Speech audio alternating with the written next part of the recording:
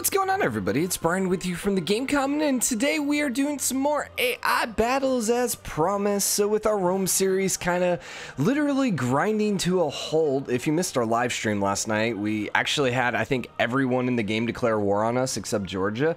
So I decided to do something new, and I wanted something quick and easy before the spring update came out, which was going to change a couple things. And so I decided to do an AI series. So I think this one we're going to do a little different. I don't think I want as many civilizations because I don't want it to go super slow. I also don't want a super large map because I really want to just watch some AI compete against each other to see who is the strongest. So we are playing on the 6-armed Snowflake map, which essentially forces everyone towards the center, and hopefully then is going to force everyone into conflict with each other. To help aid that, we have also decided to grab the 6, well, at least in my opinion, probably the 6 most aggressive AI. We got Chandragupta, we got Genghis Khan, we got Gorgo, we got Sharajan, we got Talmaris, and we got Alexander. And the hope is that they're all going to try conquering each other, and we're going to have a brutal, wonderful bloodbath.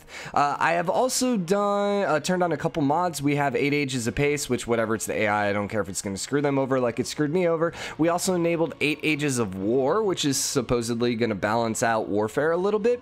I also turned on the steel and thunder. Is that the mod? Steel and Thunder? I think that's what it's called. But anyways, it gives everyone more unique units, and I think that's the only mods I used. And then obviously I have the mod that autoplays. So we're gonna start the game. And yeah, I guess I'll pop back in as soon as Sean Bean is done. So okay, so the hope is Chandragupta isn't going to be too terrible this game, because I feel like every time we do an AI series, whoever we're playing as tends to get their butt kicked. So I don't know if there's maybe something in the mod that basically limits the AI you're playing as, or they just don't quite get it, or they just don't play as well. I'm not entirely sure, so we'll see. H, that was that. What was turning off the camera? Auto camera, I. Okay, I was like T? No, it's not T. Okay, so we immediately have barbarians right next to our border. Looks like we're probably gonna have barbarians next to everyone's border, right? So yeah, pretty much everyone starts with the barbarians right in the same place, actually. So Rome already has slingers. Actually, it looks like everyone has slingers. What difficulty were we playing as? You know, I didn't look at that. I'm assuming we're probably playing on, what, the Prince difficulty, which is default. The other thing I like about this map is all the city-states get put on these little islands, which is nice because the AI is a little less likely, I think, to go conquer them, so they're not going to get an advantage for killing the AI. We also have the I can't talk today, man. Galapagos Islands off the coast here. So any city that goes up there is going to get them a huge science boost. Also, holy crap with this middle, man. Double freaking oil, double aluminum, double uranium, double coal. Okay, so you definitely want to be in the center by the end of the game. Is there oil anywhere else? Yeah, there's oil off the coast. And there is a little bit of iron. Yeah, so it's like everyone has one source of iron. I don't think any... Nope, 2. No, wait, that's iron. Sorry, steel. No. Coal, they're all dark, but no one has uranium, so the only uranium is actually in the center. Interesting. I do like this rather balanced start. So we do not have a second settler up yet that I can see. No, so I don't see any second settlers. We did turn on all of the wind conditions. I don't really know which wind condition will come first. Probably once again score. You know, I should have actually reduced the amount of turns. That would have been better. Yeah, that would have been better. But we only have 6 people, so hopefully 500 turns isn't going to take that long. And the thing is, it's always like super... like you watch this first episode and you're like, oh, that's not going to take long at all because we went through like 100 turns. But it's like every turn just exponentially gets harder and harder and harder. So who hasn't killed their barbarians? Rome has not killed their barbarians and is in fact under an invasion. It looks like India has their second city. They, however, did take out the first barbarian encampment, but they have another one to deal with. Sparta, Gorgo is under invasion from barbarians as well, and she actually has a second one nearby. Scythia, it seems like they knocked out their barbarian encampment, and they're pretty much in the same place as India right now.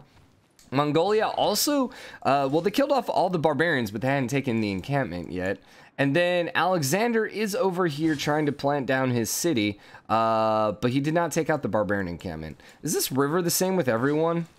Yeah, it looks like the map is pretty much perpendicular. So this is like a great online map, but you know, we're not playing online. So let's see. You still only have 2 cities. Does everyone actually have 2 cities at this point? Yes, yes, yes, yes, yes. Alexander, very, very, very aggressive with the second city plant. The thing about it is it's not really particularly great. Like, what's over here? I mean, you got dyes, but you have a bunch of tundra. I mean, I guess he really wants the niter, but he doesn't know the niter's there yet. So I would feel like, I don't know. But then again, he does have potential to get a bigger city because of the freshwater, where everyone else's second city doesn't have the freshwater bonus. Now, Rome never got their second city down. They don't even have... No, they didn't even build a settler. It looks like they've just been building units to deal with the invasion that's going on. India... I almost want to say they're under invasion, but I think they're going to be okay. Gorgo's in a great place. So far, it looks like Gorgo's maybe in the best place. Although I say that, Scythia is about to throw down city number 3. Mongolia is also in a pretty strong position, but they don't have their 3rd settler up. Alexander is also in a particularly good situation, too. So really, it looks like Rome is the one that's just lagging behind at this point. Come on, Rome, get it together. Jeez. Always freaking being declared on and fighting on all sides because everyone's trying to kill you. I mean, come on. It's not like I know anything about that. India finished a wonder. Oh.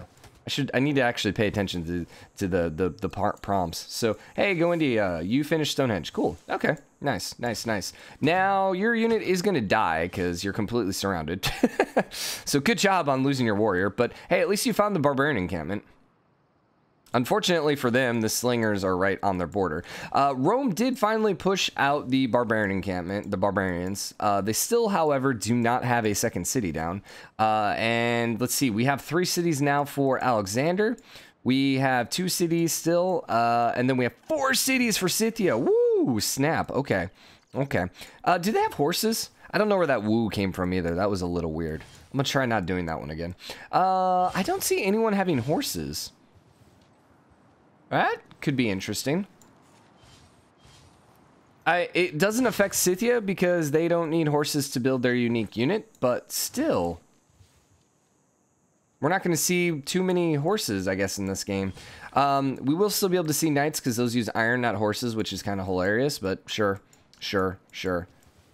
Man, India, what happened, dude? What happened? You still have your troops. Why are they just hanging there while you're letting all these troops invade your territory? Come on. Come on. Sparta, Gorgo's actually popping out her hoplites. They're hoplites, right? Yeah, okay. I was like, I'm pretty sure they're hoplites. They should be hoplites. You seem to be doing okay over here. Yeah, I think Scythia is in an absolute great spot down here. We're moving really quickly. I like doing only 6 players. The game moves so much more quick. Alexander does have barbarians, a slinger. He should be okay. He does have enough units, but still, man. That could be a little interesting. Rome is throwing down a second city. Everyone, give them a round of applause. They're maybe 50 turns behind, but they're getting there. They're getting, oh gosh. Oh gosh, India. This might be the first time we've seen an AI actually get knocked out by barbarians. They're freaking bringing swordsmen to bear. Oh god. Oh, run away, India, run away. Maybe if you peace with Sparta, Sparta is gonna, you know, maybe come help kill your troops or kill their troops, kill the barbarians. Is it Shift A? It's Shift A. Okay. Actually, there's quite a bit of uranium in the center. Never mind. Okay, so we have only met Mongolia. Excuse me, hiccups. So this is going to be a little hard to see. Genghis is actually... Wait, how have we only met... He must have sent a scout up. That must be why.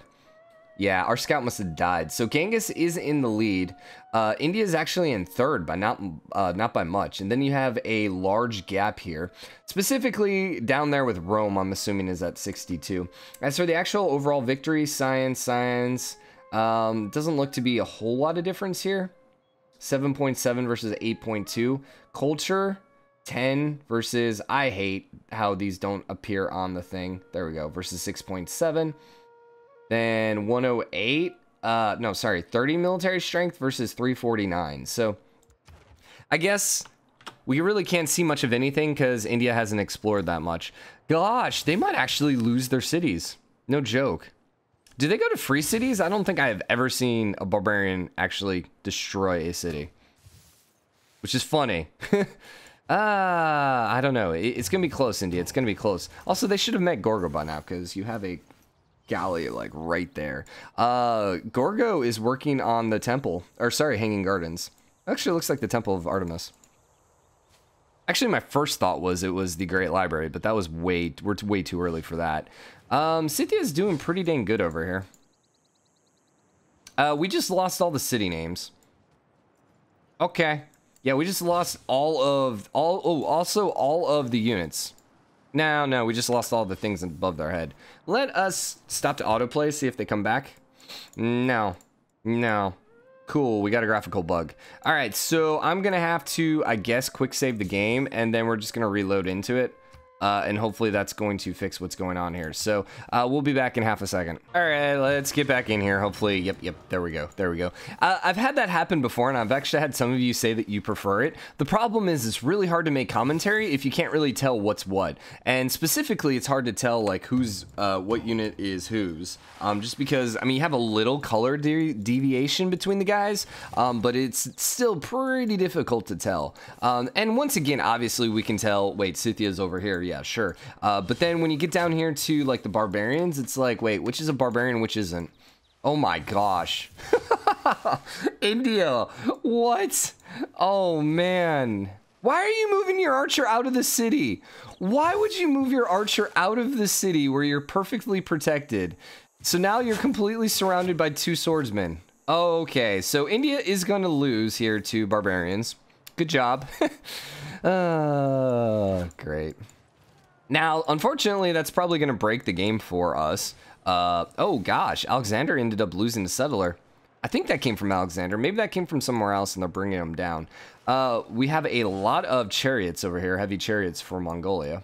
I don't know what you're planning on doing with that. It almost looks like they're planning an invasion. Are they invading non-model? Maybe? I don't know. We'll have to see. How's Panta doing? Patna. Still at full HP, so... However, they're just taking everything they're getting. They've burned, like, almost everything to the ground. Why are you building a spearman? Why in God's name would you build a spearman? What does that spearman fight against? Who does it kill? No one. Build a freaking arch. Why are you moving out of your freaking land? Oh my gosh, I'm mad. I'm mad. Part of me wants to take over India and just freaking stabilize them at this point. Oh, yeah, this makes me a little mad. Oh, snap. Alexander and Rome are currently at war. Rome with a very aggressive forward city, which Alexander's currently trying to punish. Unfortunately for Alexander, he's also currently being punished by the AI as well. The barbarians, rather. Yeah, we have some freaking aggressive barbarians in this game right now. I wonder if maybe the 8 Ages of War is changing this up. Like, maybe these swordsmen are a lot better than they should be. Like, his Varu just got owned. But then again, swordsmen are pretty far down the tech tree. Like, let's compare Varu. How the heck do the barbarians have swordsmen at this point? I don't understand that. But they have a 40 melee strength. Swordsmen have a 36 melee strength. So yeah, the Varu is not that much more powerful than the swordsman he's currently facing. I'm a little more confused at why there were swordsmen this early in the game. What tech are we actually at? I mean, look at this. India is still freaking not... They haven't even researched it yet.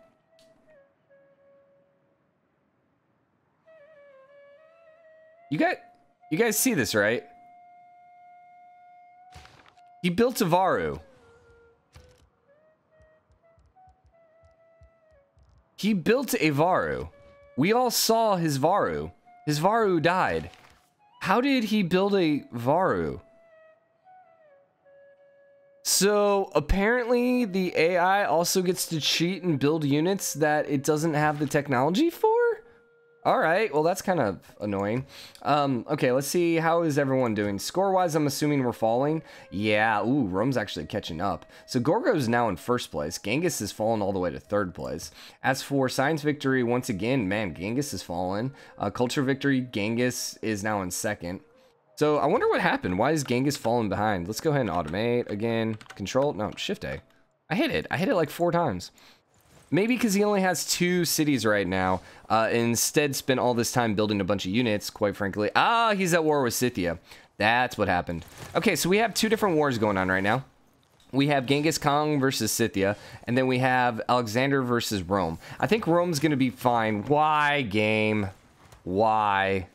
All right, well, we're going to leave it like this for a few seconds because I don't really want to reload. But I think Rome's going to be able to push out, and they should be okay.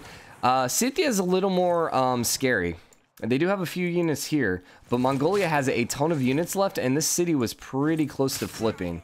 How goes the barbarian invasion? No, I can't do it. I'm trying. I can't. We're gonna have to reload again. The downside too is, like, if I turn it off, I don't want to, and I've done this in the past where I'll go in here and use the console and reveal all. The downside with this, actually, you know what? Hey, let's quick save real quick. We can do it now because we're just going to reveal all. Maybe it's just because it's not caps. Reveal, or is it space? It's space. The problem with this is basically we just gave a bunch of air score boosts. Oh, and everything disappeared again. All right, well, never mind. We're going to reload the game, and I'll be back in 1 second. I'm now remembering why we stopped doing the AI series, simply because of how freaking buggy the game gets sometimes. So let's turn off the auto camera. So yeah, man, you're in a bad spot. You're in a bad spot. Okay, you actually are holding true there. I figured that the city was actually going to be at slightly lower HP, but no, you seem to be okay. And actually, I feel like Mongolia is running out of steam, mostly because they didn't bring their units up.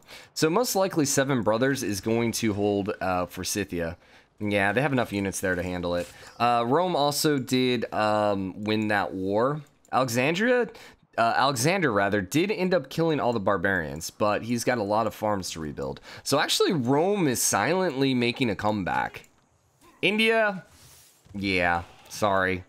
Gorgo is definitely, I think, in the best position right now because they have probably the largest army simply because they've not been at war with anyone yet. They've also handled their barbarians, so they've not lost any units that way. And they basically have a bunch of cities, so 2, 4, 5 cities, and they're all in pretty decent spots. 1, 2, 3, 4, 5, 6, 7. Scythia is actually 7, dang. Mongolia is only at 2, geez. Alexander's at 3, Rome is at 4, and yeah, India's at 2. So I definitely feel if I had to make a prediction right now, it would be Gorgo. But I really feel like Rome has potential here. Rome's units, their legion should be more powerful than any of the other units. If I remember correctly, because their units are slightly later game. They should definitely be stronger than the hoplites. The Varus might be more powerful, but India's kind of right now. Mongolia, actually. Mongolia probably has the strongest units, but they're pretty far behind right now, too, because they don't even have a 3rd city down. So, yeah, I really feel like long-term Rome might pull this out, even though they had such a terrible start. India only has 1 barbarian inside their territory now, so they got that going for them. Oh, please, just go kill this encampment. That's going to be your only hope at this point. The funny thing... Oh, freaking heck. Yeah, that's not going well. It actually also looks like Mongolia is going a little hard with religion. Eastern Orthodoxy. Let's see. So you... Rome does not have a religion. Alexander does not have a religion. Scythia does have a religion. And Gorgo has a religion. India has a religion as well. So... in a 6-player game, everyone should be able to get a religion. Everyone that goes for it, at least. So, wow.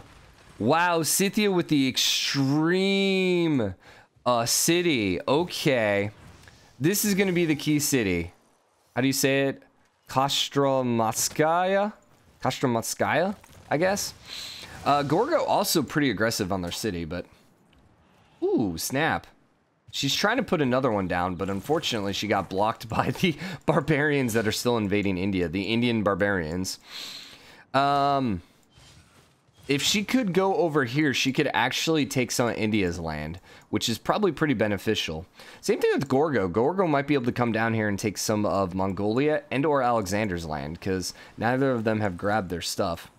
The other location, we don't have the close mod on, so someone could put a city down over here on the river, which would be pretty strong. There's only 1, 2, 3, 4, wait, 1, 2. There's only 4 rivers in the center instead of 6, so it's a little imbalanced. Now, the question is Greece going to move their settler? I don't know. Also, Kumasi is pretty aggressively moving their troops onto land. I don't know why. Hey, India! Good job! You finally got rid of the barbarians in your territory, at least the encampments. That sounded like a war. And it really looks like Gorgo is about to move on someone. She's moving a lot of her troops forward. Mongolia is still sitting with 2. Didn't they have another settler? I thought they had another settler. Did Alexander ever take this one back? No. So he's still sitting with 3. Rome 1, 2, 3, 4, 5, 6, 7. Rome's up to 7 now. Gorgo 1, 2, 3, 4, 5, 6.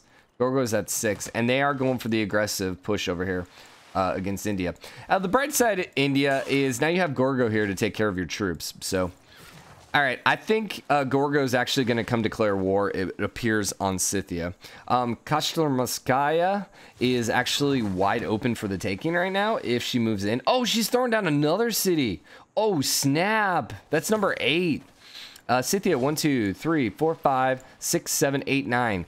Mongolia declared war on Greece. India declared war on Greece. Okay, okay. Now, unfortunately, that I think is a score-based war. Because Greece must be leading in the score category. Because neither of them have troops or are in a position to actually really fight with Greece. So that's not going to be a war that's probably where anything's going to happen. India still hasn't met hardly anyone because they got their butt kicked. Gorgo is leading, but not by as much as you would think. I actually think this is probably Scythia, and I think this is Rome. I think Rome has made a strong comeback. Who would be in last place then? This must be Alexander. Yeah. Which is kind of surprising that Alexander's so far down, because he actually has a lot more cities than us as India, because we still only have the 2. I guess maybe because of city size? Maybe because of the units? What can we see the details for the unmet? We can. Empire size? They're significantly bigger. Civics were leading. Great people is the same. We have religion, they don't. So basically it's because India has a religion. Interesting. Not that really... being not last by 4 points when the leader is like 130 above you, yeah, not really something to be too excited about. Also, I love the architecture. It looks so cool. So science victory right now. Genghis is in last. Chandragupta is second to last. Gorgo is in third. I don't know who would be in first. That's a good question. And yeah, all right, so with that, I think we're going to wrap up the first episode. So since it's a new series, any support you guys can give it does wonders. Go ahead, hit the like button, comment, and let me know what you guys think. Let me know who you guys think is going to win. And as always, hit the subscribe button, join the game, comment, and show your support. I will see you guys next time. Oh my gosh. Wow. So not only do you have no freaking units right now, but you're losing money per turn. So if I were you, I'd probably put a Varu out here just so no barbarian encampment would spawn, because that would be pretty detrimental. But anyways, I'll see you guys later.